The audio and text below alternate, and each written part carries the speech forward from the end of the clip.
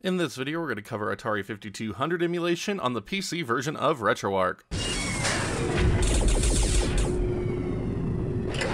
Alright everybody, in this video we're going to cover the updated Atari 5200 emulation methods using the PC version of Retroarch and the Atari 5200 standalone core. It doesn't have to be used with the Atari 800 core anymore, which makes setup a lot easier and controls actually working properly, unlike older Atari 800 emulation builds.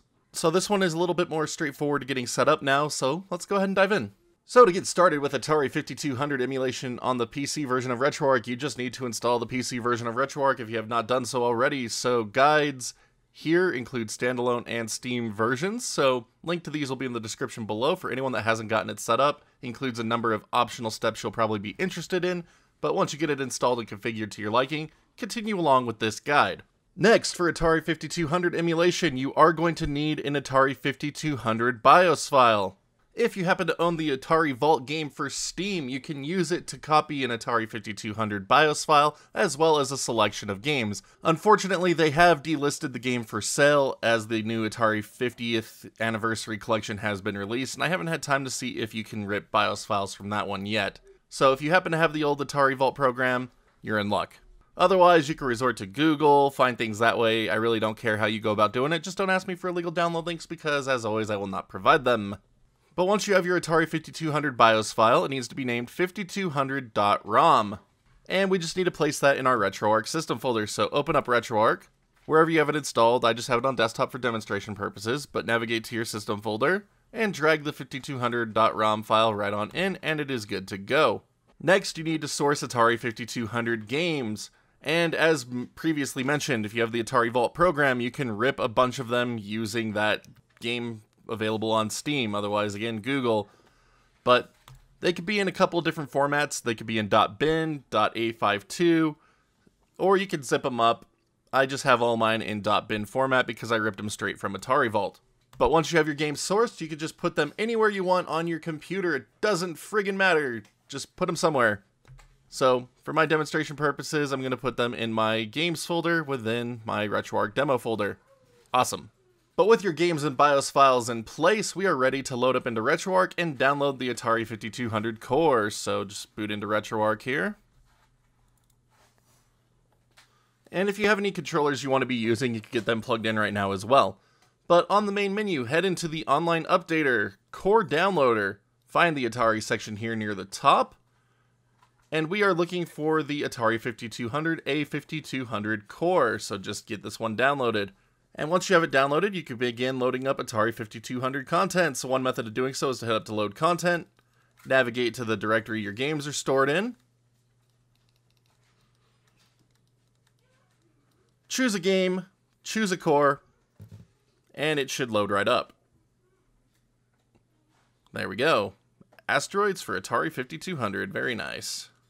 Now, personally, I don't really care for that method. It's a bit long-winded, so what I like to do instead is make a games playlist, and my favorite way of doing so on the PC version of Retroarch is to use the desktop menu, so you can either click on Show Desktop Menu here on the main menu, or press F5 on your keyboard to do so. Once the desktop menu has finished loading up, you'll see the content browser here on the left, so just right-click, New Playlist, type in Atari, space, 5200, and then press Enter, and you'll be greeted with a new Atari 5200 playlist entry here with the Atari 5200 controller icon. And then in the white space here, right click, add folders, navigate to where your games are stored, choose select folder. Now for core, A5200, database, Atari 5200, and then press OK, and all of your Atari 5200 games should populate the playlist. Now, one great thing about the desktop menu is it will show you if your BIOS file is being detected properly. So, there we go, present 5200.rom. But if you want to pretty up this playlist a bit, you could try to download thumbnails for your games. So you can just right-click on Atari 5200, download all thumbnails for this playlist. And if your games are named correctly, it will find the thumbnails to download, but if they aren't named correctly, chances are it'll fail, as you can see here. But there we go. Found some cover arts for a few of my games, but not all of them. But that's okay. So what I like to do in these instances is head to GameFAQs, search up the game in question, go to their media section, click on boxes, and you should be greeted by a nice selection of box arts for the game. Now, unfortunately, it doesn't seem like there is an Atari 5200 box art variant available for Asteroids, so this is going to get a little more complicated. So in that instance, I'll just head over to Google, search their images for Atari 5200 Asteroids box art. So here we go. The game database here has one. So there we go. I'm just going to tell it to download this box art. So we'll just save this image. It's in JPEG format. All right, cool. So now I'll just move Retroarch out of my way real quick so we can see the box art there. So JPEGs don't work by default in Retroarch. We need to convert this over to a PNG format. So on Windows, just open up Paint, drag the box art in, and then save it as a PNG picture. And you don't need to change the name or anything, just get that format. There we go. So now back over on the desktop menu, get the game in question selected, and then drag the box art right into the box art preview window here, and it will be applied to your game. So there we go. Now Asteroids has a box art. Cool. But once you're done making your playlist and getting the box arts applied, you can just close out of the desktop menu, select Retroarch, press F on your keyboard to make it full screen. And now to get our playlist entry to show up on the left, just click on Restart Retroarch under the main menu.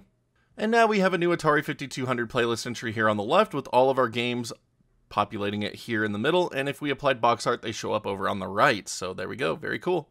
And now to play a game, all you need to do is select it and tell it to run. And there you go. With that, you have a functioning Atari 5200 emulator on the PC version of Retroarch with which you can enjoy an overwhelming majority of your Atari 5200 games. So, one of the first things to mention when it comes to Atari 5200 is control setup. So if you head into controls, port 1 controls, you can see what your controls are mapped to for your Atari 5200 controller. So it can be a bit interesting. So you can customize any of your controls here for any game as you see fit, but it is important to familiarize yourself with these control options to get the most out of Atari 5200 emulation. If you do remap any of your controls, you can head up to Manage Remap Files and save them as a game remap file, so that way they apply to that specific game in question and not the entire Atari 5200 core. But let's go ahead and talk about some of the core options available within the A5200 core here. So going into core options within our Retroarch quick menu, and our first option is our BIOS selection. So we added an official BIOS file during initial setup, so that is what is selected. If you don't have an Atari 5200 BIOS file, there is a built-in high-level emulation BIOS file, but the compatibility with it is not as good as the official, which is why I still included it. Next up, interframe blending. I like to turn this one on. It mimics the ghosting effect of old CRTs to better suit Atari 5200 emulation, so personal preference on how intense you want this effect to be if you want it at all.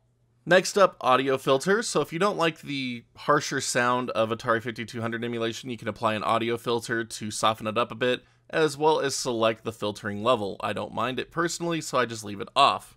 Next up, controller hacks. So this is required for using things like Robotron 2048. If you want to use a single controller for both thumbsticks, you can swap the ports depending on if your game needed to be on the right or left port for the controllers, or off for default. Next up, digital joystick sensitivity. Set to auto by default, and that should work for most use cases, but you can adjust the sensitivity as you see fit on a manual per game basis.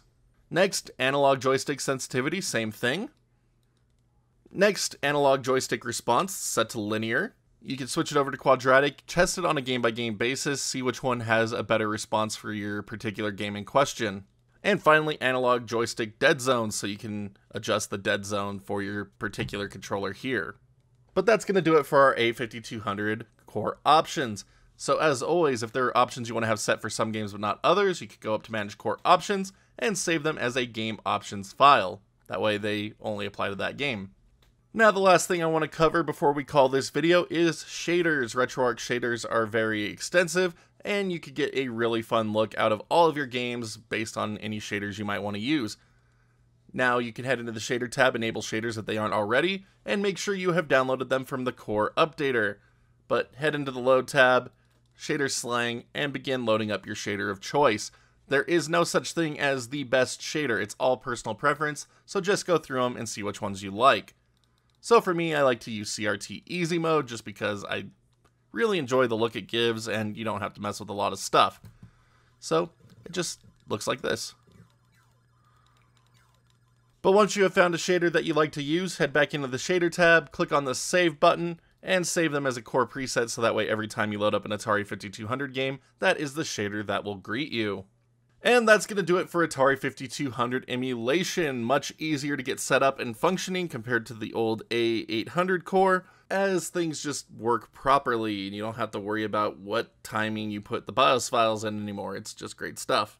But as always, thank you so much for watching today's video. I hope it helps you get your Atari 5200 emulation projects up and running to your liking. Now here at the end, I do have a couple of huge favors to ask. If you haven't done so already, please be sure to hit that like, dislike button, just depending on how much you like today's tutorial, as well as that sub and notification button so you can see when new videos go live on the channel. I always have loads of content coming your way, and I'd love to have each and every one of you along for the ride. For anyone interested in further helping support the channel and keep it going, you can also check out that join button here on YouTube or the Patreon link in the bottom right hand corner of the screen. A little goes a long way to keeping this place up and running and bringing this content to all of you. Big shout out to all of our current backers. Thank you so much for believing in what we do here and helping us keep it going. Y'all are the truest of champs. But until next time, my wonderful internet peeps, you all stay awesome, keep on gaming, and we'll see you back next video.